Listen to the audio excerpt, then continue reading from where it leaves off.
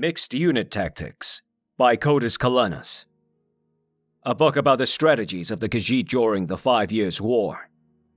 The legions could learn from the unconventional tactics used by the Khajiit in the 5 Years' War against Valenwood.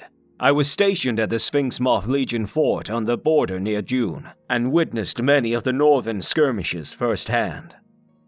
The war started with the so-called Slaughter of Torval. The Khajiit claim that the Bosmer invaded the city without provocation and killed over 1,000 citizens before being driven off by reinforcements from a nearby jungle tribe.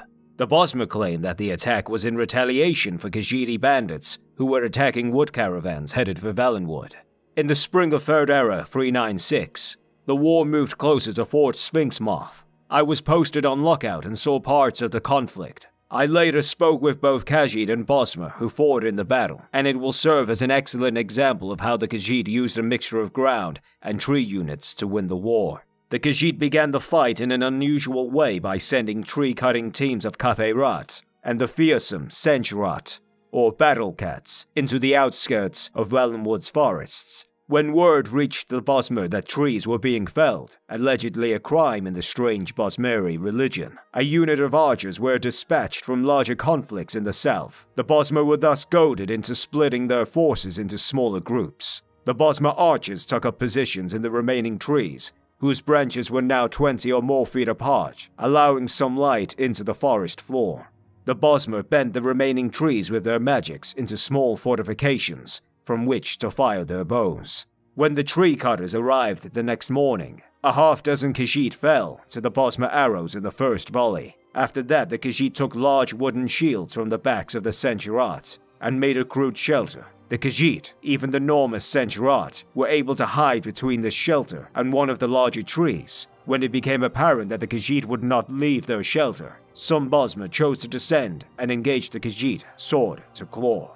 When the Bosmer were nearly upon the shelter, one of the Khajiit began playing on a native instrument of plucked metal bars. This was a signal of some kind, and a small group of the man-like Ohmes and Ohmes-Raht emerged from covered holes on the forest floor. Although outnumbered, they were attacking from behind by surprise, and won the ground quickly. The Bosmer archers in the trees would have still won the battle were they not having troubles of their own. A group of Dagi and Dagi, two of the less common forms of Khajiit who live in the trees of the 10-mile forest, jumped from one tree to another under a magical cover of silence. They took up positions in the higher branches that could not hold a Bosmer's weight. When the signal came, they used their claws and either torches or spells of fire. Accounts from the 2 survivors I spoke with vary on this point, to distract the archers while the battle on the ground took place. A few of the archers were able to flee, but most were killed. Apparently the Dagi and Dagi have more magical ability than is widely believed, if they were able to keep themselves magically silenced for so long.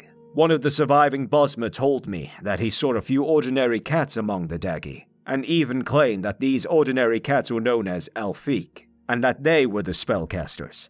But Bosmer are almost as unreliable as the Khajiit when it comes to the truth, and I cannot believe that a housecat can cast spells. At the end of the day, the Khajiit lost perhaps a half-dozen fighters out of force of no more than 4 dozen, while the Bosmer lost nearly an entire company of archers. The survivors were unable to report back before a second company of archers arrived, and this strategy was repeated again, with similar results. Finally, a much larger force was sent, and the Bosmer won that battle with the help of the native animals of Valenwood.